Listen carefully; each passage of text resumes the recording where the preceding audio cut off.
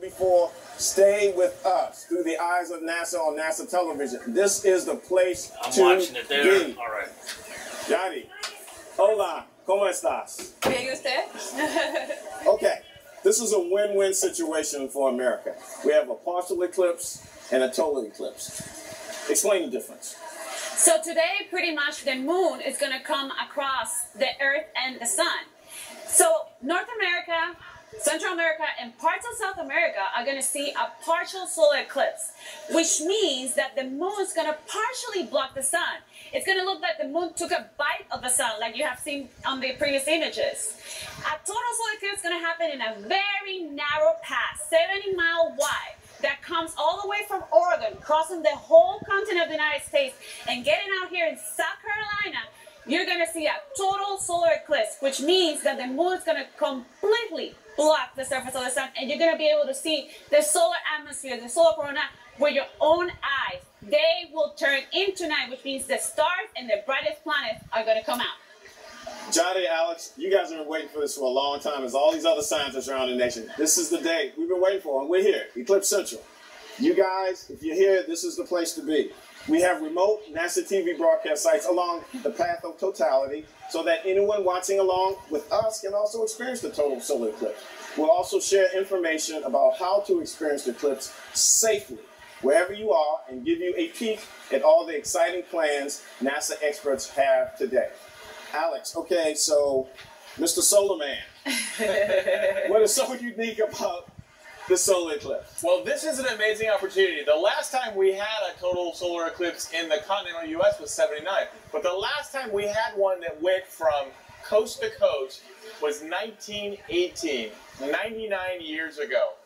So we are having a total solar eclipse that's covering a huge portion of populated, accessible land. This is giving us an unprecedented opportunity to study, to look at the impacts on the Earth, to see the corona, and give us science like we've never had before. I mean, the last time we had this kind of connection to where we are and who we are was actually really the Apollo 8 Earthrise. And that gave us a perspective outside of just the Earth. It showed us that we were part of something bigger. And that's what this total solar eclipse brings for us. It allows us a window into the universe. And this is the most connected, most well-observed event that we've ever had in terms of a total solar eclipse. The data and the experiences are going to be amazing. Okay, so we're certainly witnessing a monumental celestial and historical event today. We'd like to take a moment to talk about safety. So, Johnny, can you help me out here? So, I will help you out. You never look directly at the sun, and you may have seen these eclipse glasses, and they're designed with special purpose solar filters. Ordinary sunglasses, even very dark ones, are not safe for looking at the sun. Now, if you're in the path of totality, there is a short time frame that you can take your glasses off. This is only when the moon completely blocks the sun, and that is during totality. Let's watch this video to learn more.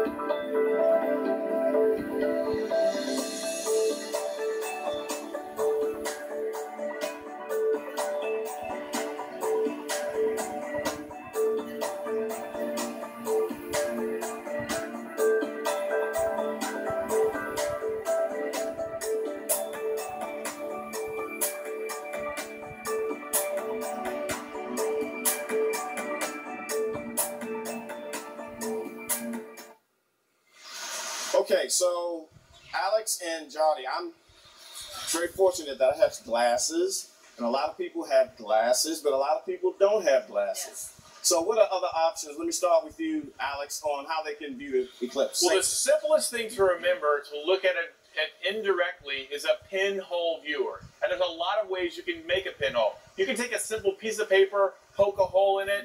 In fact, I've got here a 3D map of the path across the U.S. with a hole in it that I can use as a pinhole to project the circular sun down on the ground, and then you can see the moon move across it. As a matter of fact, anything with holes, including this colander, is something you can use to look at the eclipse. But you can also use something a little more sophisticated if you want. So you can actually make a box. You actually just do 2 holes in one side of the box and then put white paper on the inside. Then put aluminum foil, do a hole in the middle, not too big, that you can actually project the sun inside the box. Make sure that the sun is actually behind you so you can actually look at it inside of the box. It will be an amazing projector. Okay, so before I toss the social, I got to do this because we're on the College of Charleston, and College of Charleston students, make some noise! That's what I'm talking about. Okay, so the social media world is going to break records. So let me toss to my man, John, on the social front. What's going on? Thanks, Dwayne. There are literally millions of people watching this broadcast right now. We're going to be monitoring the conversation online and taking your questions as a total solar eclipse treks across the United States. There's a tremendous amount of excitement online, and we should want to share with you at home. So we will show you images of the eclipse from your unique vantage point. Submit your pictures and questions using the hashtag Eclipse 2017 and follow the conversation online. For updates, be sure to follow, let's see if I can remember all these, NASA on Facebook, Twitter, Tumblr, Instagram, Snapchat, and LinkedIn. Additionally, we're providing live coverage during the eclipse on Facebook Live on NASA's Facebook page. You can ask your questions in the comment thread. Check out their streaming sites like NASA's Periscope account on Twitter, Twitch TV, Ustream, and on YouTube. And of course, you can watch it on nasa.gov and nasa.gov/Eclipse Live and on the NASA app. And we have a special feature for you. If you visit our Facebook Live page, along with this broadcast, we have a 360 view from right here in Charleston, South Carolina. With this tool, you can pan around on your computer and mobile device and even look up to the sky as the moon transits the sun during the eclipse. It'll be like you're right here with us in Charleston, minus the sweltering heat. Visit the NASA Facebook page and check it out. And finally, share your images of the eclipse with us using the hashtag Eclipse 2017 on our Flickr page, which is up here online right now. Share your images with us, and we'll share them right here in the broadcast and also on social media. And finally, enjoy your eclipse viewing, and remember to ask your questions with the hashtag Eclipse 2017. Back to you, Dwayne. Well, John, it's social media is going to break some records, and we're going to be coming back to you more and more. So you got to know that one of the most important things here for today is the weather. So, Sean, you know, I'm looking at Charleston skies. We got clouds. I hope that's going to get better, but what's going on around the nation? Over to you. That's right, Dwayne. Yes, the weather is the key factor for viewing today's total solar eclipse. Right here in Charleston, it's about 86 degrees, but with the humidity, it feels more like 99 right now. But what we want to do right now is show you a satellite image from our friends at NOAA, the National Oceanic and Atmospheric Administration. This is from the GO-16 satellite. It's a brand new weather satellite that NASA built for NOAA and was launched last year. That's going to give you the latest and greatest, very detailed imagery of cloud cover across the country. And what you can see is that things are looking really good for the early parts of the path of totality, places like Oregon and Idaho and Wyoming. And then as you get into parts of the middle section of the country, more places like Beatrice, Nebraska, maybe into Kansas City, Jefferson City, there is some cloud cover there that may hinder your ability to view the eclipse. And looks like as you get into Carbondale, skies are still pretty good there. There are some storm systems developing to the north in other parts of Illinois. And really, things are looking clear again until you get back here in Charleston. As you said, Dwayne, I'm looking up at the clouds to where the sun will be in about an hour. And there is significant cloud cover, but we're keeping our fingers crossed. I do see some pockets of blue in there. So hopefully we'll get to see something. But we'll have more for you later in the broadcast. Dwayne. So hopefully you can use some of your connections to get us some good weather here in Charleston. So the moon is already moving across the face of the sun. We're getting close to viewing our first total eclipse of the day. We're minutes away, and remember, the total solar eclipse starts on the west coast of the United States in Oregon. and we will be bringing you live images as it occurs. NASA's Ames Research Center's Jesse Carpenter is standing by in Salem, Oregon at the Oregon State Fairgrounds. Jesse, give us a status report. Oh, wow. Thanks, Dwayne. Totality is almost here. Oh, this is so exciting. And just before we get to that, though, I want to introduce Andrea Edgecombe again from the Oregon Museum of Science and Industry. Hey. Hi. So tell us a little bit about this really fun, cool viewing event that's going on here. Yeah, well, we are here. We have almost 9,000 people here at the Oregon State Fairgrounds, and we've had some cool stage presentations. We heard from NASA astronaut Don Pettit. He's an Oregonian. We had a University of Oregon professor. And behind us, we have some space science partners who've been doing some cool educational activities and really interacting with the crowd. So it's been an awesome morning, and we can't wait for totality in a few minutes. This is such a great event. Thank you for joining us again. We really appreciate it. I know you got to get going. So yeah, thank you. It's coming soon. And joining us now to talk to us about the sun and give us more information is NASA lead scientist for Eclipse 2017, Madhulika Guhatakarta from Ames Research Center. Hi, Lika. Hey, Jesse. Hey, it's almost here. It's almost here. So, how many eclipses have you seen? I went to see 9 eclipses and I actually landed up seeing 6. The other 3 had inclement weather. Oh. We don't have that here today. No, we don't. It's going to be 7. So, what can you tell us about the sun that'll help our audience understand better? I just want to start by saying I'm in awe at this moment right now. And whatever I say, kind of take it with that filter because we are very close to totality. We are. We live in the outer atmosphere of this magnificent, dynamic, magnetically variable star that dominates every cubic inch of space in our solar system.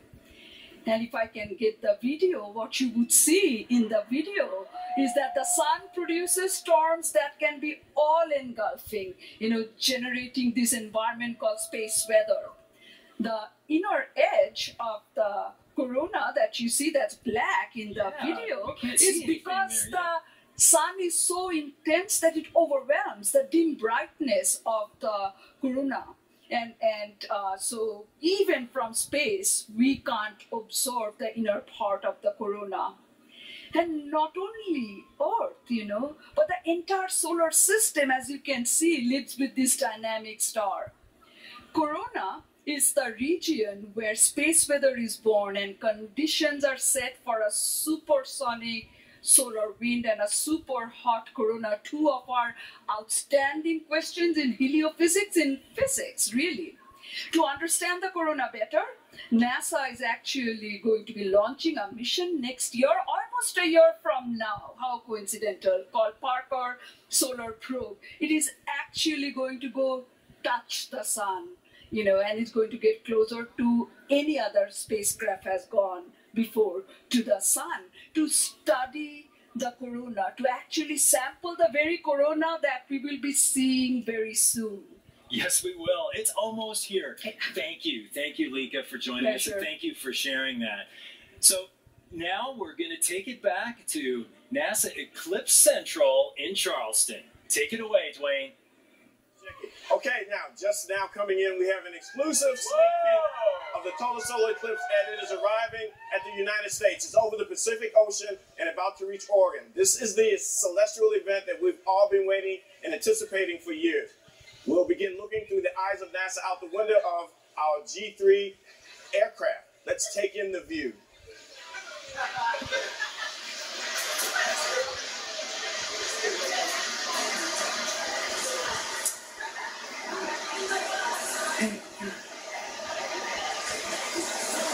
Wow.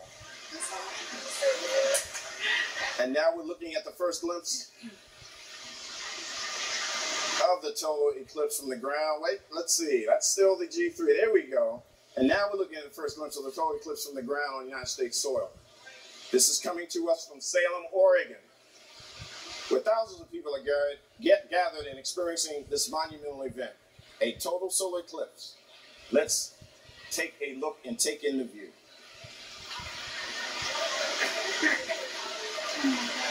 That's so pretty.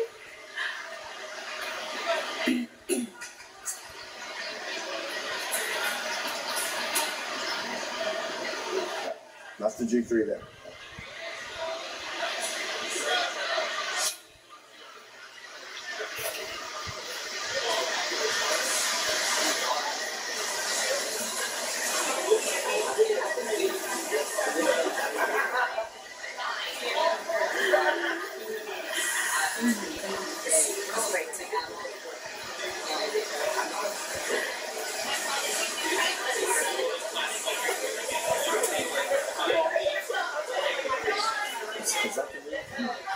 Is that the real?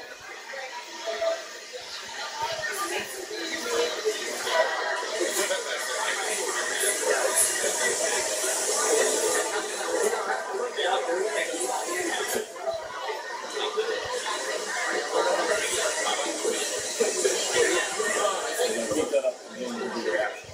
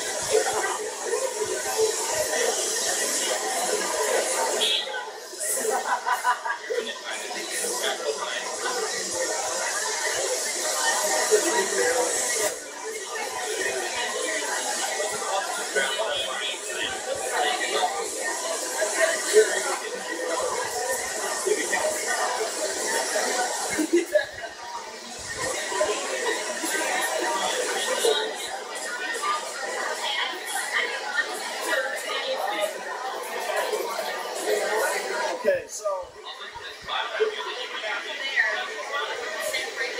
As the moon has now moved, the sun is appearing again, and we can see the diamond ring. It's amazing. It's fantastic. You see the outer edge. I see prominences, little red pieces of chromosphere from the lower atmosphere. This is amazing. This is absolutely amazing. Johnny, what we got? That looks pretty cool. I mean, it's breathtaking. I just, even seeing it right now through the TV, it's just an amazing thing to see. I cannot imagine what we're going to feel here in South Carolina when we have our chance. Well, I hope we have our chance to, Sean, and, get that weather up here looking good here in Charleston.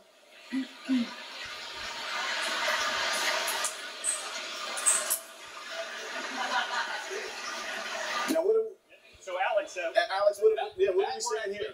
Is that from the G3? That looks like from the G3 because I see spectra there. No, it's still from Salem. That's still from Salem. Yeah. Okay, so you're seeing the bright, actually the camera is causing a little prism effect there, and you're seeing the bright light from the edge of the sun. So that is really beautiful. That's sort of the edge of the diamond ring effect. Yeah. So Alex, a reminder, Alex, so when that diamond ring pops up, that's what people should put the... That's when people should put your glasses back on. So when you see that diamond ring after totality, that's the signal to you that it's time to put it back on. So look now, we see the corona in Madras. That's gorgeous. That's amazing. I mean, being able to look at that with your own eyes is an amazing experience. And that only can be seen when you have this kind of totality. So the corona, that's the solar atmosphere. That's what solar scientists really live for, right? Right. Right. That is the origin. That is where the origin of space weather. That's where it comes from. That's where most of the solar flares, the corona mass ejections, big explosions of particles originate from.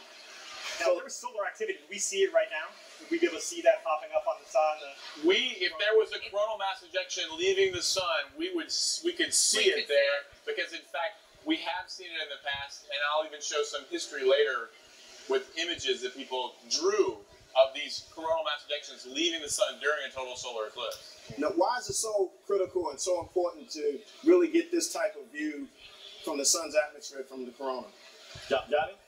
You mean like in a total solar eclipse? Yes. Oh, there's a diamond. That's the diamond ring again. That's amazing. That's from Madras. Wow. It is important to do this because we do this kind of eclipses artificially, but we do not do it as perfect as nature does. The moon covers the sun in such a perfect way that we see parts of the corona that we don't usually see. So Alex, explain that, and safety too, right? So right now, this was the moment when you see that flash of light. That's the moment when it's time to put your glasses back on or start using your indirect methods, because now it's too bright and it can damage your eyes. Yeah. Safety first, people. Always. Wow. So the folks in Salem, Oregon, I mean, they're like juice. I mean, they got it. They got the goods. They've got a perfect view, and they are seeing one of nature's most amazing spectacles. I can only imagine the reaction on the ground from the folks there. Oh, they are probably Gasping. completely overwhelmed right now. Completely overwhelmed. Well, I certainly hope we get something like that. But we've got it here on NASA television through the eyes of NASA.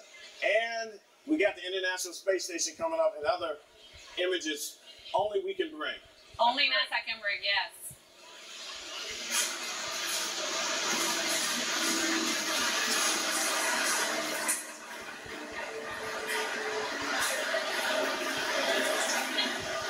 Now, is it completely dark or is it coming out? No, what's happening now is the filters are back on, the safe solar filters for the telescope, and now you see the crescent, which is the sun, basically now being revealed after the eclipse. So we're now back to the partial phase in the other direction. Exactly. Now, how fast is this going? Well, this shadow is passing across the country, depending on where you are, anywhere from 1,200 to 1,800 miles an hour. So this is moving incredibly fast because the moon itself, in its orbit, is moving at almost 3,400 miles an hour. And that, in combination with the rotation of the Earth, is what gives us a shadow moving that fast. Okay, so Gotti, let's talk about space weather. Seeing this in space weather is so important. So just